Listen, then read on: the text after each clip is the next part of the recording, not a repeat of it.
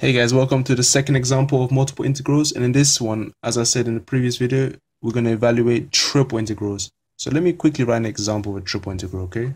So of course it means three integrals, but instead of doing x and y, we're going to include a third variable, z.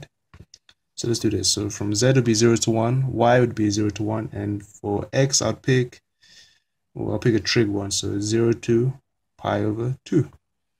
And inside the integrand, we're going to have y cos x, and then respect to, so we're going to have dx, dy, dz, or dz, whatever you guys like. Okay, let's do this thing, yeah? So, first things first, integrate, up to here. What do we get? Okay. So, because we integrate respect to x, we treat y as a constant. So, this means that we should get, so quickly do the other integrals too. So y is a constant, so we ignore that. Integrate cos x, we should know instantly that integral cos x is sine x. So this would be y sine x. Replace x with 0 and x with pi over 2. Of course, right, dy dz. So at this point, what do we have?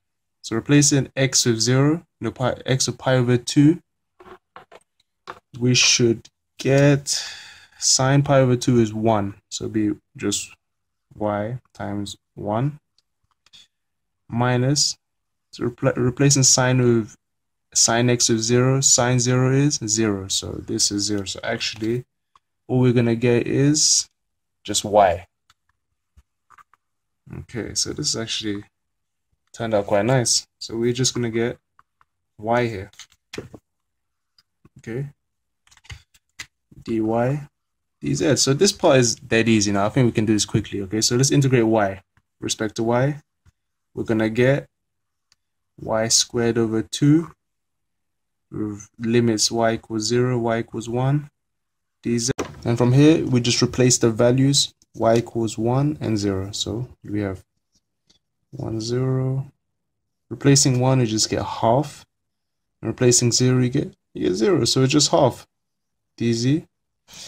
Integrating this would give us a very nice z over 2 from 0 and 1, and of course this final solution is going to be half. Thank you guys, hope this helped, and let me know if you need any more help with triple or double integrals. Thanks guys, take care.